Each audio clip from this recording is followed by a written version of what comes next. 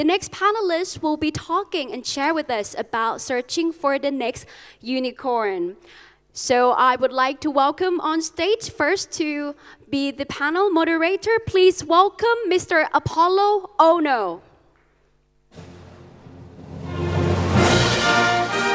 And also the panelists today, we'll have Gardner, Sheldon Inwentash, Chris York, Rose Sun, and Engene Kan.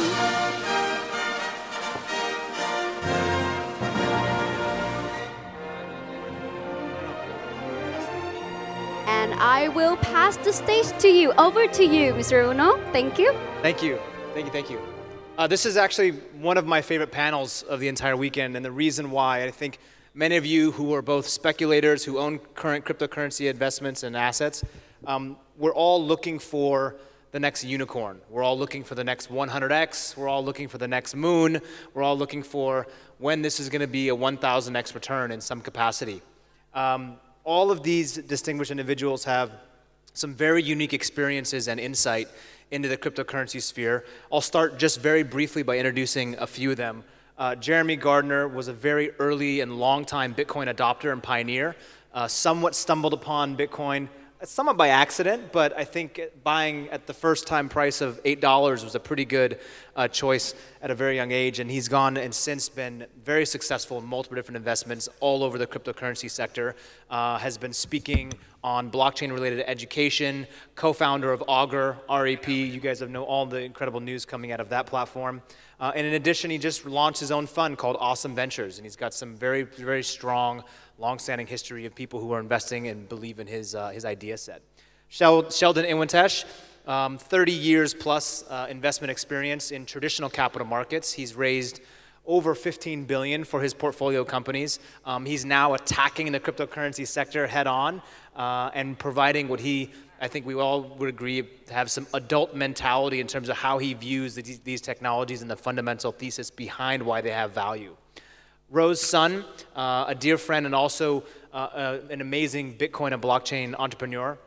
She started investing into this space actually fairly recently, however, has had a tremendous rise of success with her fund, Bica fund, which is based in China. And she's going to provide some really interesting insight in terms of the differences of the types of technologies and the companies and why we should care so much about Asia in general.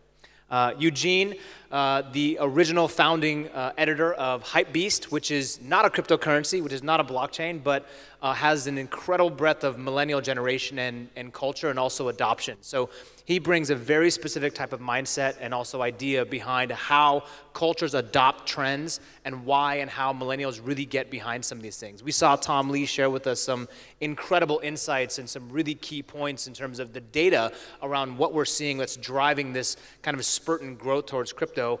And I think Engene can really provide some insight there. So I just want to start with one quick question for every single person is, if you were going to identify the key attributes of choosing a unicorn or choosing a 100 or 1,000x return company, what are those elements?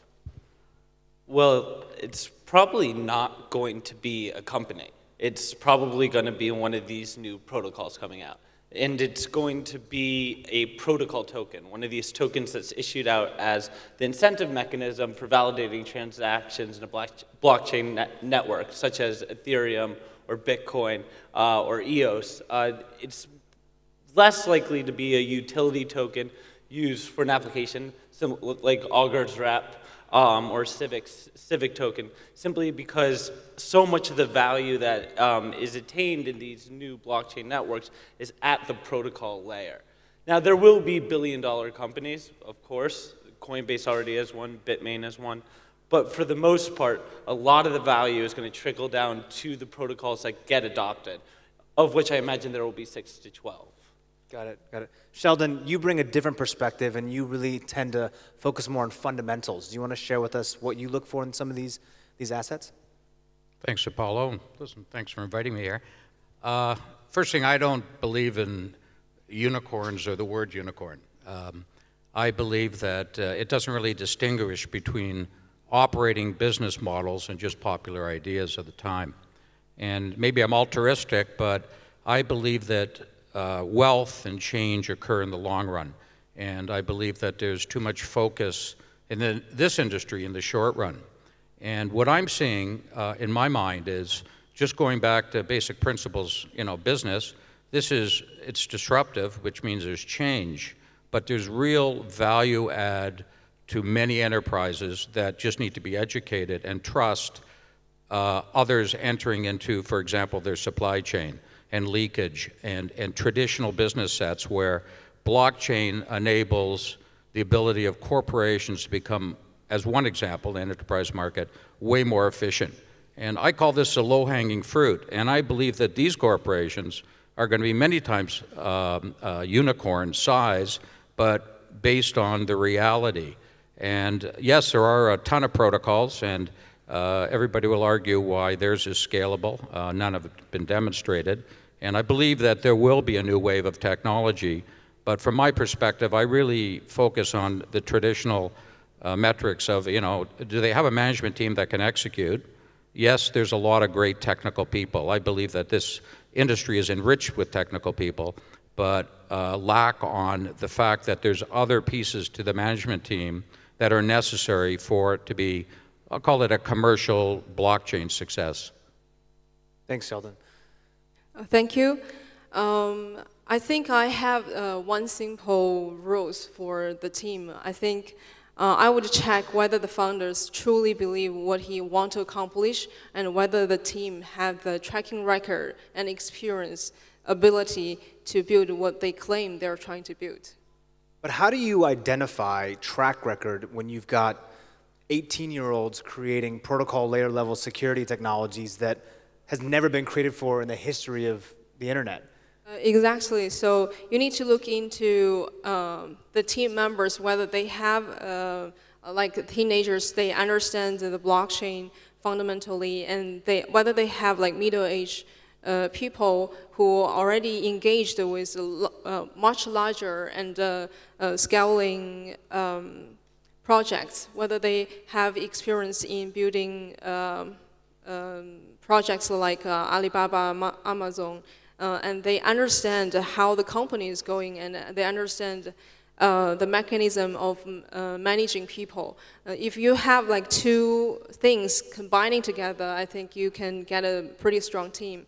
And all the members in that team should have the consensus of building the same aiming that they are building the same aim they were trying to build. Understand.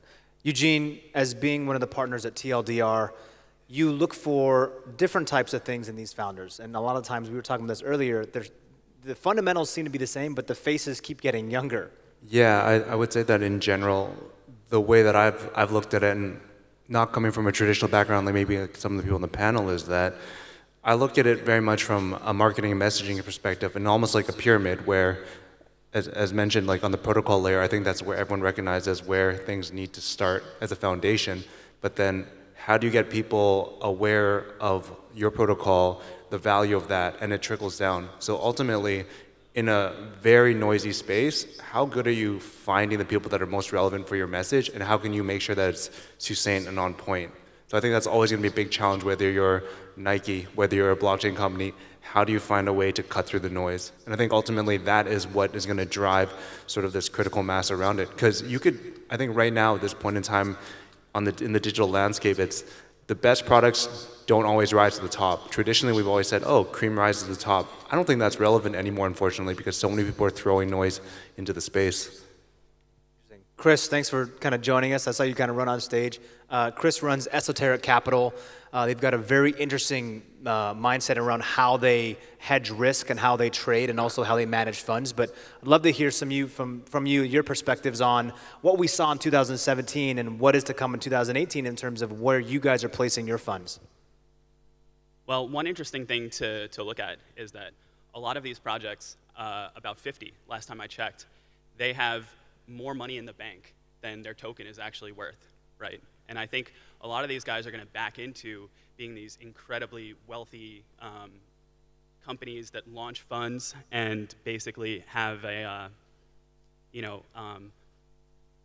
so much money that primarily where their value is going to come from is they're going to turn into incubators, or they're going to come sort of as like a VC sort of play. And you see this with Icon, and you see it with other companies where, to give one example, DigixDAO raised about 12 million, 15 million. They have $250 million now, right? And I think even if these projects go to zero, these companies have so much money that they'll figure something out, whether it's going to be on the finance side, the incubator side, or something else. And a lot of people are starting to go talk to them about things like treasury management, investing, or helping them set up the infrastructure to themselves becoming funders. Jeremy, you've been investing in this space for many, many years. What do you think is going to happen for the rest of 2018 versus what happened last year? I don't really like to speculate on the future. That's why I created Augur. But if I were to guess, I'd say we probably have hit the bottom. The best investment strategy for 2018 so far would have been to not invest in crypto. You would have been best served just like waiting for the market to bottom out. But now that we're looking at it, I mean, there seems to be positive investor sentiment. Exchange volumes are really climbing back up quite exponentially. And so I'd say there's probably going to be some sort of rally in the markets. It's hard to say how much. Right now at $7,000, a Bitcoin price requires like 600 million new dollars of capital coming into the market every single month, which is a lot. And so it would take real institutional capital coming in with no ETF on the horizon, and custodianship still not totally figured out. I don't think we're going to see anything parabolic like we did at the end of 2017. Sheldon, we always talk about fundamentals, and you're working with many different companies who are taking their existing model and they're simply tokenizing them in many different ways. What do you think the future is going to be for some of these larger companies and how they scale and utilize blockchain-related tech in your investments? Sort of merge, maybe the two questions here in a way, is I'm seeing now, compared to say 6 months ago, I'm kind of a newbie in this sector. I've just turned 1 1/4. But on the other hand, people that start, it's amazing how much the knowledge that you have versus them. But I'm seeing better quality projects than I've ever seen that really stand together. And many of them were not the loudest guys in the room, or maybe were never in the room. In fact, some teams purposely isolated themselves from other blockchain companies and developers, and really have come up with really unique business propositions that you can see that they can be executed, that basically buy in the partner in the real world that now realizes, and I like to use the word blockchain rather than crypto, the value proposition, and then you have really a real partnership. And then every time a company gets into blockchain, they realize that they want to get more into it. And that's, to me, the name of your conference, Hybrid. I believe we're in a hybrid transformation. So I would just say that I think that times are very robust but quiet. And from my standpoint, it's a much more enjoyable, less pressured environment. Higher quality projects. I think we all welcome those. This question is for Rose and for Engene. Being both based in Asia, your deal flow is significantly different than perhaps many of us even in the room. So how do you filter through the noise? Like, for example, when we look at China-based projects, it's very difficult for us to validate who is actually really building it. Has this white paper already been written before? Does this team even exist? Are these real faces? Very, very, very difficult to have, right? So if I see, Ryan Reynolds on the advisor list, usually that's a red flag, but in China it's very, very difficult because they're so good at creating or even copying other technologies. How do you do it? First, let me share some figures inside China. We have right now 300K projects in China for blockchain. And for exchanges, we have 85K exchanges. And you have 18,500 cryptocurrency exchanges inside China. Yes, yes. When the Chinese government says that cryptocurrency exchanges are illegal. That's incredible and creative. Yeah, and also we have 50K media inside China about blockchain, and 2,000 mining machine manufacturing factories, and 600 mining pools. So comparing to the user, the real users and the real people who would trade on exchanges in China, which we estimated the number is around 3 million. So when you divide it by the exchanges, it's almost only 35 people on each exchange. So that's crazy. So right now, what we do with the Chinese projects that are approaching us or exchange are approaching us, we would ask for whether this team have things that differentiate from others, whether they have technologies that can be a monopoly from other projects. It's just like common Peter Thiel questions, what do you know that other people don't know? So that is one question that we ask. And I also ask all the teams to take one pictures to show me that everybody you claim to be on your white paper is actually working together. Eugene? Yeah, for us, I don't think our due diligence changes based on the region per se. What we do focus a lot on is just building network, and I think you recognize that the way we communicate globally is different. Like, if you send an email to someone in Asia, the likelihood of getting replied to is probably slim, but if you hit them up on WeChat, there's a better chance you'll get a reply. So knowing that you're on the ground, you know, connecting faces, and I think at this current point in time in the space, kind of real recognize real, and good people generally attract each other. So you're trying to rely on other people that you trust, that, you know, have a good track record, and use that as sort of the signal, as if something's relevant. If chances are that you hear about a project that's supposed to be massive and someone you trust on the ground in China and Korea hasn't heard of it, there's probably a chance that you might have to dig a little bit deeper into that. And I think that's still the one thing that blockchain won't solve, is like there's a humanistic layer that still needs to exist there, and we're all here on stage interacting with one another, and I think that's still very important. And that's one thing I hopefully never really gets reduced, because it just sort of discounts what it means to be human, right? Just like connecting with people, hearing different perspectives, and hearing people's voices. Chris, can you share with us some of your guys' team advice in terms of how you do your due diligence when also surveying companies and deciding to bring them on board? Well, we don't really invest in ICOs. We invest for a lot of ICOs. And actually, that's one of the problems where we can't even accept money from them if they didn't do adequate KYC AML, right? Because it puts us at risk, and it puts everybody that we work with at risk as well. So the major thing is, as they build more kind of typical, like, approved and rubber-stamped setups in different jurisdictions, like Malta, Gibraltar, et cetera, for ICOs, that makes it easier for us and the people that we want to invest with us, like traditional finance, to actually participate in the ICO ecosystem.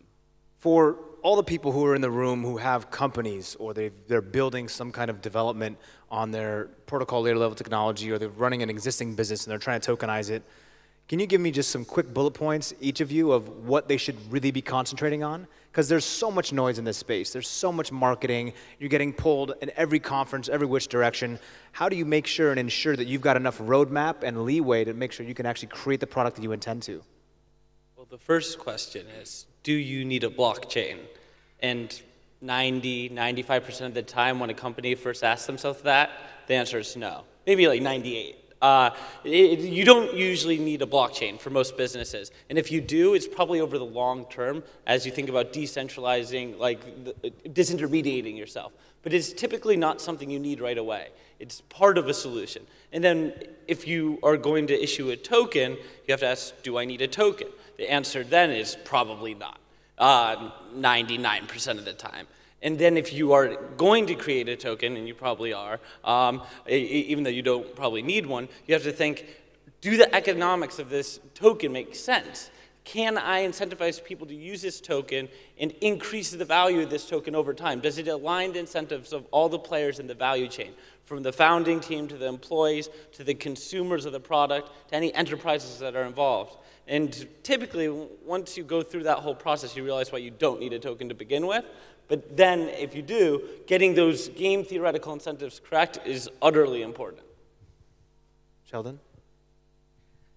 I don't think there's an answer for that, other than every team has to go through its own journey. And that journey should allow for the passage of time. There's too much rushing to, get here, see a window, raise money. I mean, I have a project that I'm involved with, and I had to get rid of the founder.